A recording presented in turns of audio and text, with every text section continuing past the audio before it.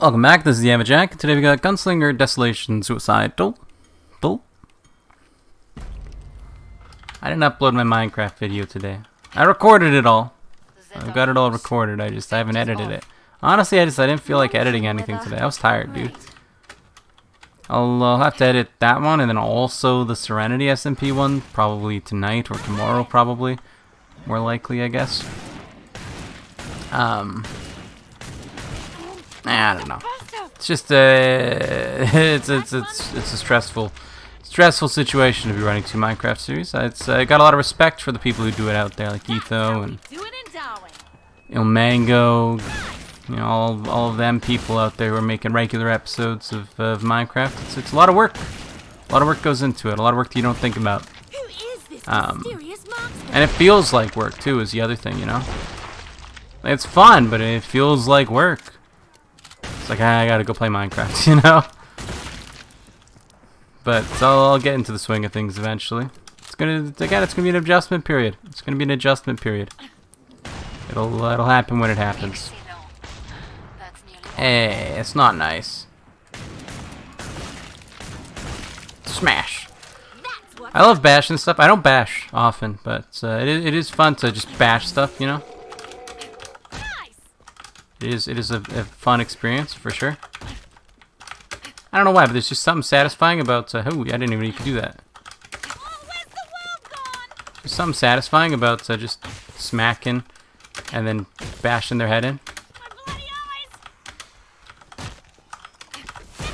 Yeah, look at that. There's just there's a certain satisfaction that comes from doing it, you know.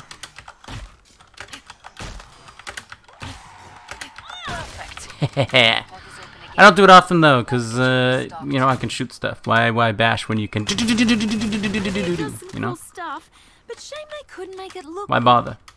That's what I always say. Is it a sign of depression? Yeah, perhaps, I suppose. Okay, so you want to do, what is it? Yeah, it's like that. Now we can start dumping them. Yeah, look at that. Now we can start dumping them. I love dumping clips. I don't know why, but there's a certain satisfaction that comes from doing it. Just get these piles of, I don't know, clips. What are these? Magazines? I don't know, dude. I'm not a gun person. I don't know anything about them. I only know what I learned through Killing Floor 2. That's all I got. Which isn't much. I know the names of some guns and some, you know, some bits about kind of how loud they sound. That's about it. Let's call that your warm-up. You know, if you were to put a gun in front of me, I probably wouldn't be able to reload it. You know. I'm kind of clueless about that kind of stuff. I don't care to. It's the other thing. Yeah, I'm not a big fan of guns. I know a lot of people like guns. I think it's an okay hobby. You know, I'm not one to judge a hobby of somebody. You know, but for me, they don't interest me really. I like it's weird because I don't like guns. It's not like I you know, I'm against guns necessarily. I am, you know, kind of, but I think as long as there's regulations on it and stuff, it's fine. But you know, like every country except for a few of them, you know. I don't think there's anything wrong with guns necessarily, but I don't have an interest in them. An old friend of mine had liked guns. He was he had a few guns and would go to like the shooting range and stuff. He always told me that like I should go. I'm like, I don't know. It just completely doesn't interest me. You know, I just really don't see the point. I don't know. But people always say, well, once you shoot a gun, there's it's just a feeling of the power. I'm like, I don't care though. You know, I'll shoot a gun and I'll be like, wow, the gun's very strong. I'm gonna put that down and not touch it again because It's a gun. You earned the money. Now spend it. But even one day he was like looking at like gun stuff on the work computer, and he got in trouble for it because they're like, yeah, like, you know, it's legal and stuff, but let's not look at ordering guns from the work computer. It's a bad image for the company, you know. Like, that's reasonable. That's acceptable. So we started looking on his phone instead. Then he got in trouble for always being on his phone. I mean, we all did, I guess. We all got in trouble for lazing around a lot at that place. But also, there was just nothing to do. You know, it's like, you shouldn't be leaning on the counters. You shouldn't be on your phone so much. I'm like, what else do you want me to do? We get like 2 customers a day. I'm not gonna go out there with a big sign and be like, come on in. No, that's not part of my job description. Wouldn't even help anyway. They'd be like, wow, you look a little bit weird. I'm gonna avoid that store. It was a relaxing job because of that, but Now that's bullet time. I ended up quitting. I just got a lot of like, it was just a lot of, I think I've talked about it before, but it's a lot of you know, like, hey, do this thing. I'm like, I don't wanna. Like, well, you have to because that's your job. I'm like, I quit. I've had that at a few jobs, honestly. You know, I say do it, and they're like, hey, do this. I'm like, I will never do that. They're like, well, you have to. I'm like, actually, I have another choice. Find somebody else to do it. It's just, I've worked in a lot of retail jobs, and honestly, it's not a good experience. It really isn't. Your manager, literally, they're pulling you aside to be like, hey, so, that customer, you didn't even try to sell them these things that we don't care about. Or that they shouldn't care about. You know, like, literally, I wish it were verbatim, but they, you know, typically gummy it up. You didn't try to sell them the SD card or the Office 365 subscription. Why didn't they leave with a Norton subscription? I'm like, because it's garbage. I'm not selling Norton to anybody. It's garbage. They don't need it. It's not necessary. Like, well, we have to sell at least all these attachments on the thing. I'm like, how about instead of that, I just sell them the thing and then tell them to come back for these other bits later when they have a little bit more money and know that they actually need it. Nope, they have to go on the same order. But I don't wanna. Well, you have to. Okay. See you later then. It's just like everywhere you go, anywhere retail you go, it's a lot of like, hey, you didn't sell that customer a billion things that they don't care about. And like, why would I do that? Like, we need to make money. Like, yeah, maybe find like a respectable business practice. There's better ways to make money than scamming your customers. So me and retail, we don't get along, is moral of the story. That's why I like fast food and stuff, honestly, like McDonald's, A&W, Tim Hortons, Wendy's, Burger King, Dairy Queen. You pick a fast food restaurant, it's probably better. It's probably a better place to work at than somewhere like Walmart, Costco, Best Buy, Future Shop, Staples. You know, like any of these kinds of places. It's you know, Source, Radio Shack. You know, whatever. You pick a place that is retail. You know, anywhere, it's worse than working at like McDonald's or something like that. Just because like at McDonald's, they're like, hey, we need to sell more fries. I'm like, all right. Hi there, can I get a Big Mac? Sure. Would you like fries with that? No, thank you. Okay. It's like you're not like pushing anything on them, and everybody that's going to McDonald's is like expecting you to ask if they want fries with it. You know,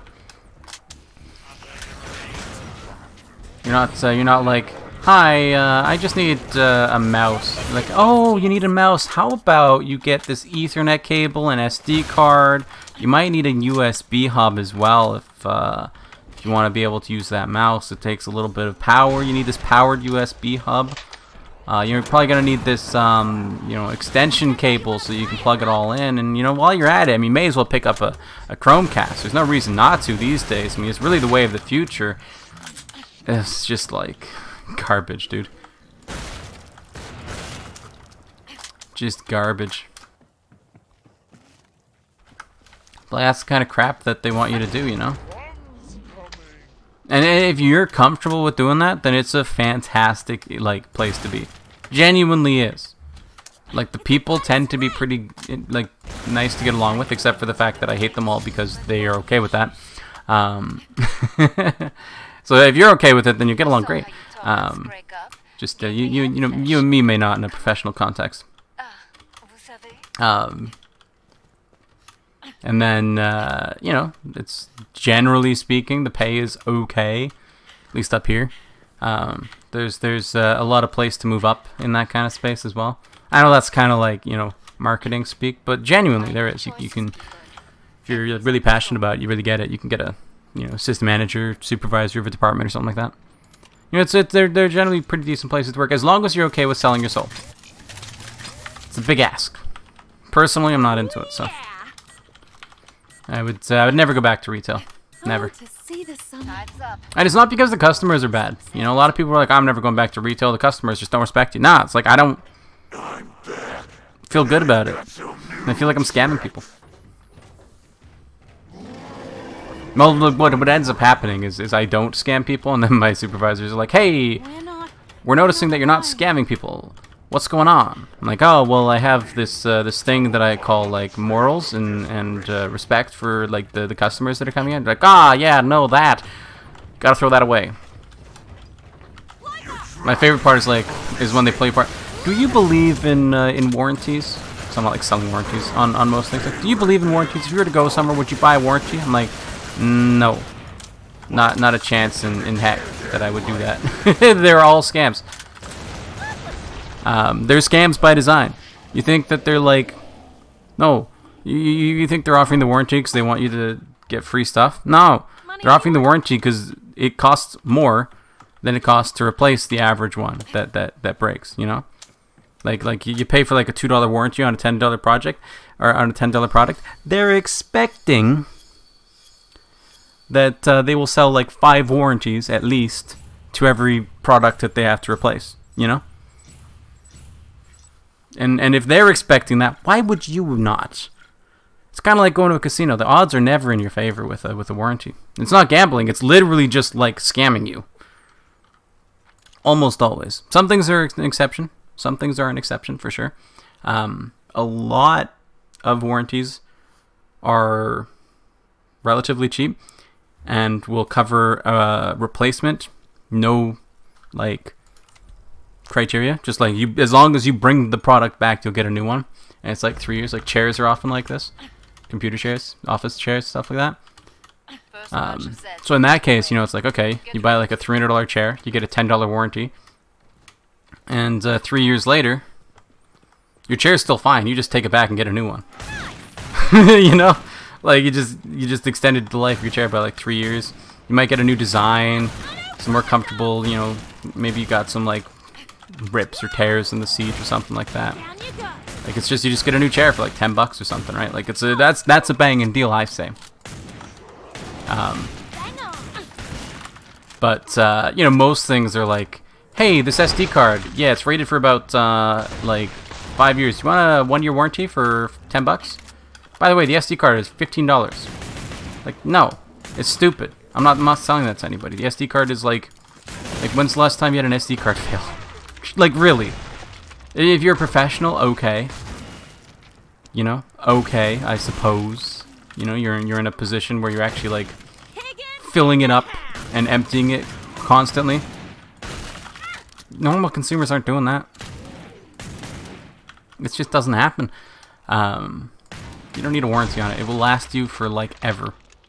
Most of the time when you're putting stuff on an SD card, you're just like tossing stuff on it, like for like a Nintendo Switch or something, you know? You're just tossing stuff on it and then leaving it. You might be using it for a camera that you take out for vacations or something, but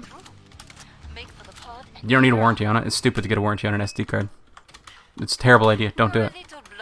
And I wouldn't sell them on anybody. You'd be like, hey, do you have a warranty on this? I'd be like, really?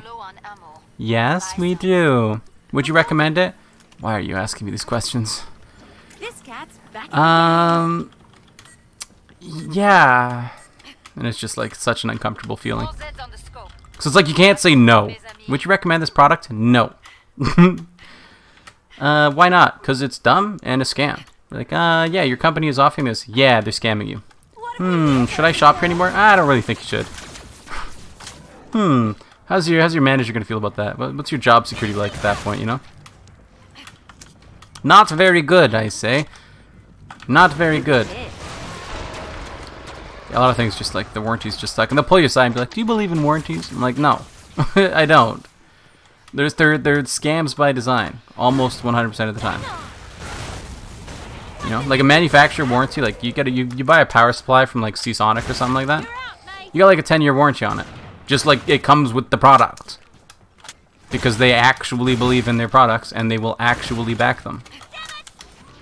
Right? So you get, you know, if it breaks to like, you know, something that would it be expected that it would fail to. You know, if you just run over it with a truck, I doubt Seasonic's going to replace it for you. I mean, if you have a video of it, and it's like, you know, super dramatic and funny, they probably would because they're kind of cool. But don't get your hopes up. Like that just comes with a 10-year warranty. Great, you know. But if you're buying like a third-party coverage plan on something, just like, what are you doing? What are you doing? They're designed to take your money. By design, your thing is not like it's not worth it. I guess if you're like super bad with your stuff and you break it all the time, I guess like okay, you know, the warranty's okay at that point, I suppose. But you know, at that point, I just got to kind of say like, bruh, stop breaking your stuff. It's probably a much better option than just buying warranties on everything. Like, just be careful. I don't break stuff. As long as you're careful, your stuff's not really gonna break. Like, it's not designed to break, but that's the thing. You know, the people who are always like, "Oh, stuff these days doesn't last as long." Yeah, but it also like does. I don't know. People get mad at like fridges and stuff.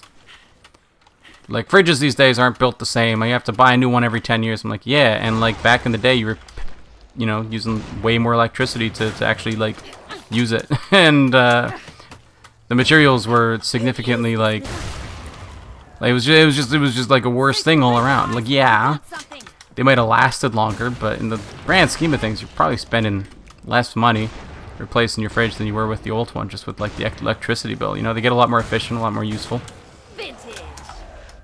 And you're saving on the electricity, which is meaningful.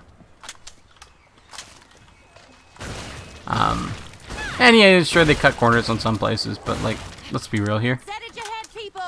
Your fridge isn't breaking every like 5 years anyway, unless you're really hammering it. Like, if you treat your stuff well, it's not gonna break. You know, like, it's kind of the way it goes. Rock and roll. We've got a black. Come on, dude. Why can't I shoot the stalker? Yeah, I used to work in a lot of retail jobs. They're all just scams. It's just bad. I feel bad working in it because I'm not a bad person, you know? And if you're working in a retail job and you don't think you're a bad person, it's okay. As long as you feel bad about what you're doing, I can still respect you. But, like, honestly, if you're, like, selling people warranties on SD cards and you don't feel bad, you know, I'm not saying I hate you, but you know, I might not necessarily, you know, strive to build some kind of a close friendship with you necessarily. I would say, perhaps. This cat's back in the game. So it's just a scam, dude. I don't know. There's a lot of people out there who are just uneducated on this stuff as well, and they're like indoctrinated into it. Working in retail, and they don't know what they're selling even. They're just like, yeah, no, the people really need this. And they're like, oh yeah, they need it, you know, like this is they think they're genuinely helping people. And you know, there's probably a lot of retail places out there in the world which are like run by people who actually aren't just, you know, terrible people, which would be like great places to work. But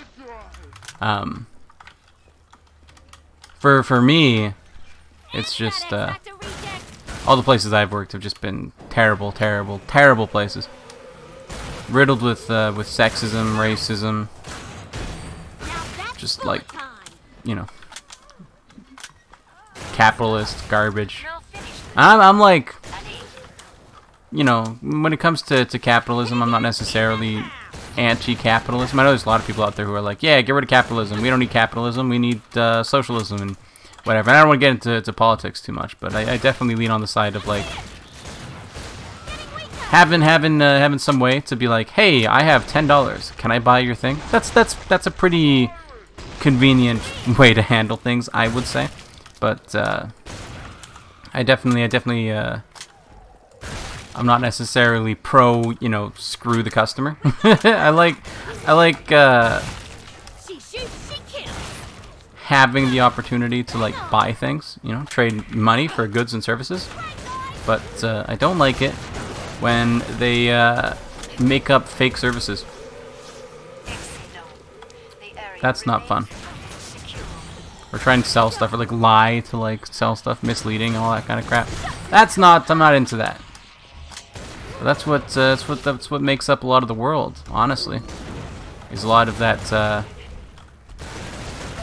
misleading, lying kind of stuff. And it's not always people who like know that they're even lying. So I guess at that point, you know, is it considered a lie? I don't know. I wouldn't think so. I think they're being honest. They just don't know better. Because there are a lot of people who know nothing about technology, who get a job at like some kind of tech retailer, and you know, all the training videos and stuff walk them through how to do their job. So all they know is like what they've been taught, and you know, they think that you know, they think that what they're being taught is right and good and stuff, because it's like they need this because it's going to be good for them, and they're like, yeah, that's a good point. I'm impressed by Yeah, that's a your good point, because it's the same stuff that's trying to fool people like them, right? So they get fooled by it, and then they're off selling it to other people, fooling more people, and it just it ends up being this huge rotation. Look, the reality is, if you're trying to buy like some kind of tech thing, if you're trying to buy a phone or a computer or whatever, you know, you're gonna have a budget, and you should be responsible about that budget. But honestly, like, my recommendation is like almost never gonna be the same as if you go to Best Buy to work. or something. More Zeds inbound. Like, my recommendation too is to buy something that has like a good starting base, you know, and then save up for like some upgrades and stuff, you know, and you know, save up and buy your peripherals and all that kind of stuff. I wouldn't say go out and buy a computer and also get all your peripherals at the same time. Like, you probably have a mouse and keyboard and monitor and HDMI cable and Ethernet cable. You could probably already got all that stuff lying around, right? Like, you don't have to buy it all with your computer, even though it might be convenient. You know, it's not really necessary. You get a much better experience if you a much better experience if you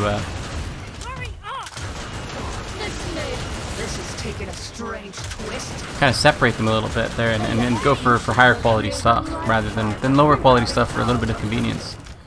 But you'll never that'll never be what happens in a retail environment, because they want you to buy all those attachments. They don't care about what computer you get. They only care about, you know, the margins and all the cables and peripherals and stuff that you're buying.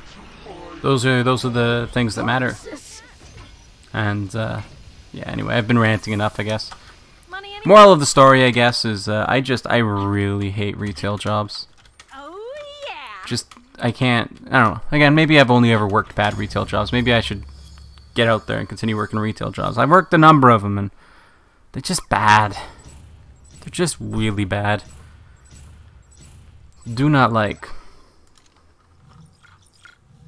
Anytime you have to like upsell or like bridge stuff and try and like sell customers stuff, it's just no good. Because at that point, it stops becoming helping the customer, and it becomes, you know, get the most money. And it's just like, I really like helping people. Anyways, good to do it for today. So thank you for watching. Remember to like the video if you like it. Subscribe to see more in the future. Comment if you have anything to say. I'll see you next time. Bye-bye.